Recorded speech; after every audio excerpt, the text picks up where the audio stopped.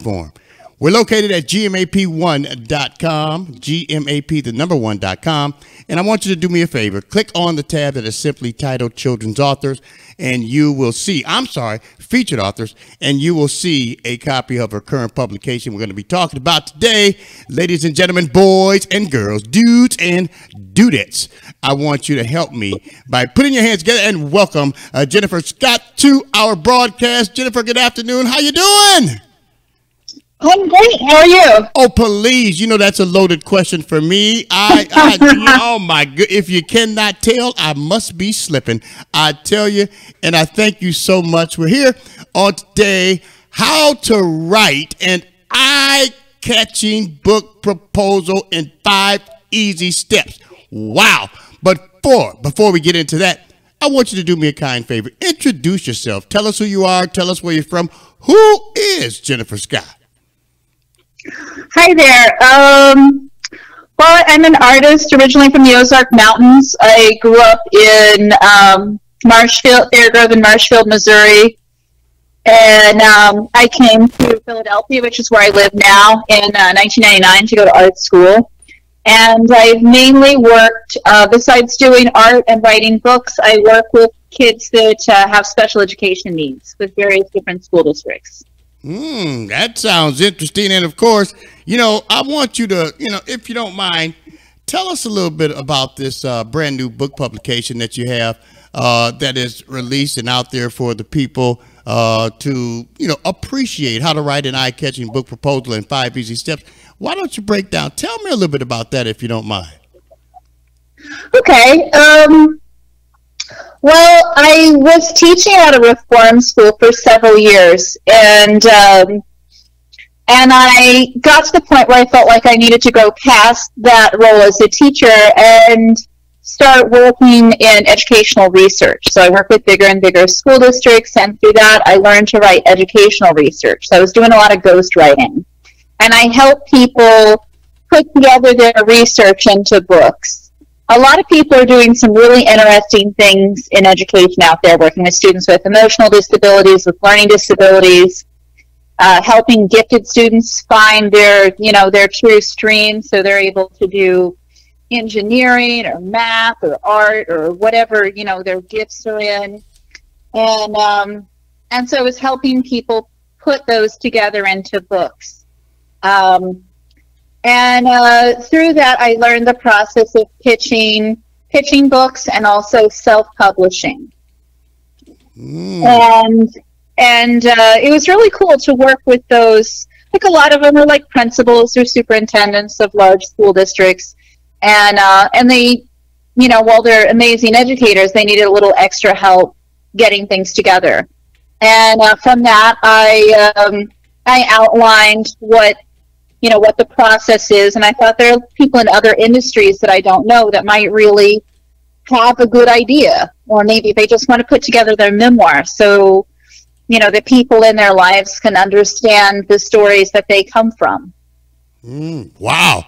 So now I want to ask you this: what would be, one of your, I guess you can say, recommendations and or early suggestions for those individuals that want to get out and be a author and write their own book? What would be one of your number one suggestions for them?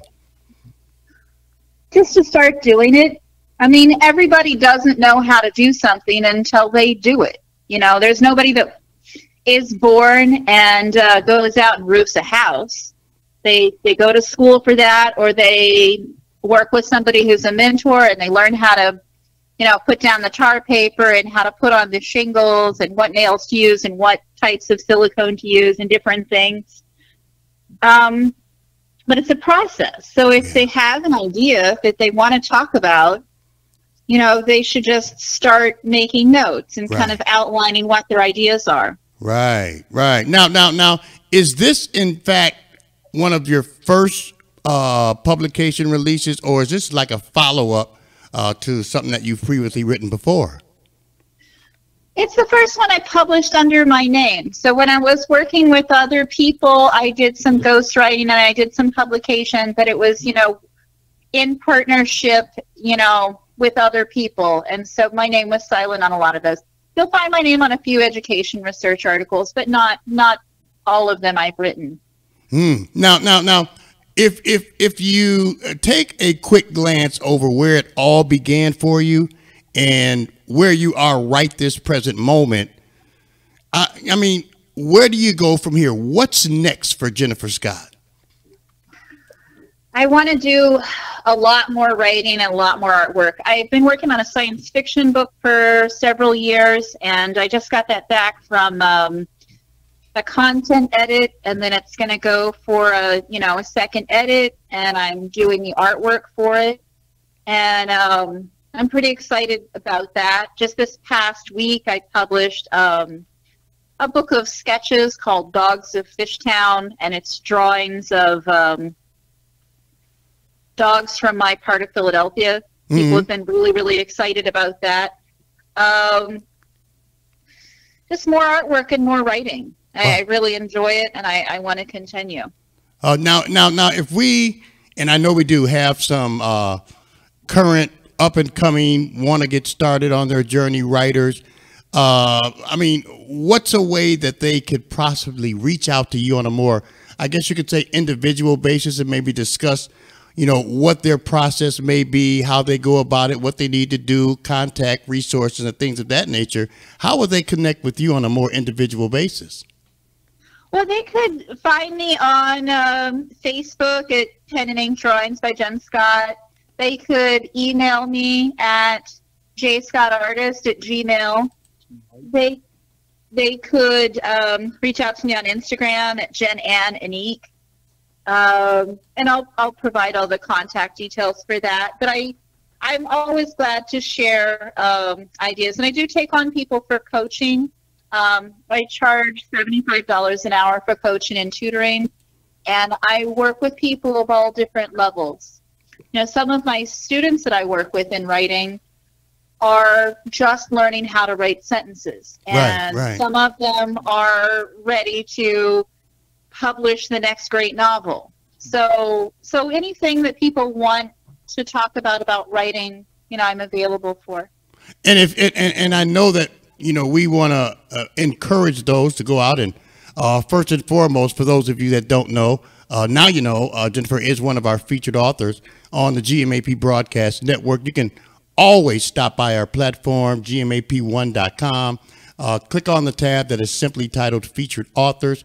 You will see a copy of the publication that I am currently showing you on our television screen, How to Write an Eye-Catching Book Proposal in 5 Easy Steps. Click on that cover and it will take you to the necessary location to find out more intimate information and details about the author as well as the publication. Now, for those that do want to go out and purchase, download, receive a copy of your current publication, Jennifer, what would be the process? Where is it available? How can it be received? It's available on Amazon, and it's soon to be available through Barnes & Noble. I have a couple of books that are available through Barnes & Noble, and I'm going through the process of getting everything approved and having it that way. But they've been available on Barnes & Noble for a little while.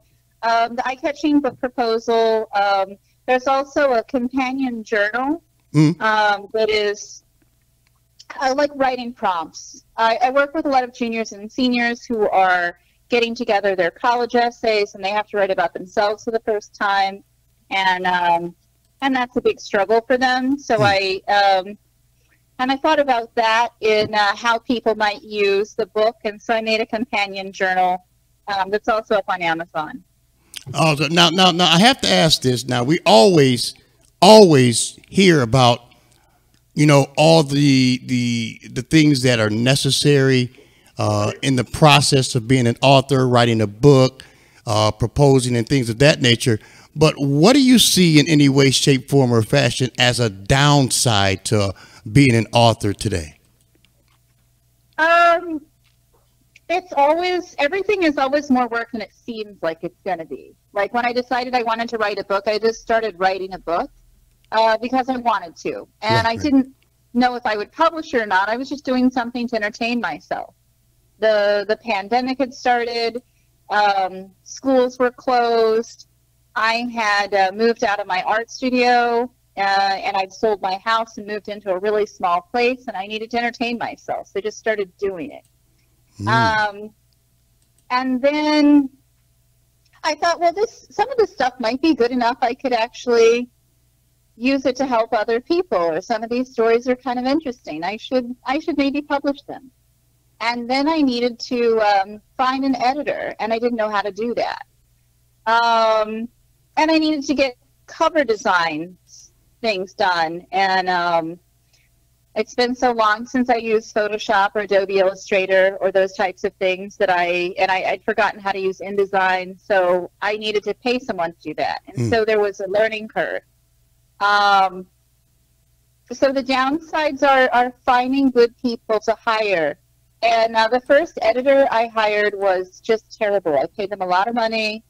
I worked with them for a while, like several months, and they were just terrible. And they kept trying to sell me a website or tell me I should do a 5-book series and I could pay them more money. But they never did the first job that I hired them to do. And so, and I'm not very good at like having negative conversations with people, because I work with special ed kids, and a lot of them come from having a lot of negative conversations, and they don't respond well to that. I try really hard to frame everything positively, but there's no way to frame positively like, I'm sorry, you're a terrible editor, you need to be fired. So that was a big downside. So you have to find the right people, and people who are good cost money. So you have to kind of budget your money and set aside and then invest in yourself. Right. And for some people that can be really hard. So those are, I think that's the biggest one. Like, right. Now, of course, before I let you go, I want you to just in your own way share, your words of encouragement to all of those up-and-coming authors, those that want to begin their journey as an author, and take the steps that is necessary, seek out the resources, do the appropriate marketing and things of that nature.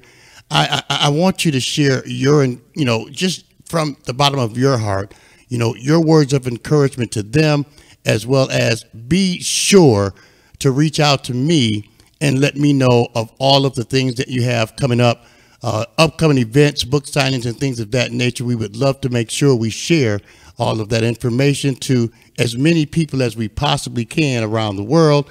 And then, I appreciate you, number one, for being here with us today. Number two, accepting the invitation to be a part of the GMAP Broadcast Network family.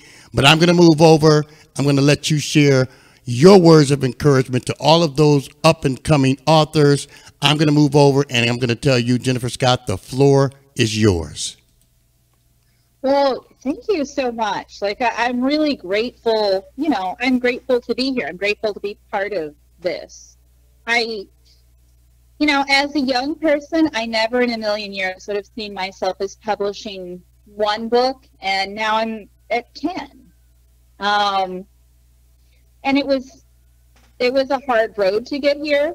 And what I would say to people who thought they have an interesting story, just start writing it. And if people say anything about that you can't do something, or that it's silly, or it's too much money, or you need to do something else, if it's in your heart to do, then you should do that.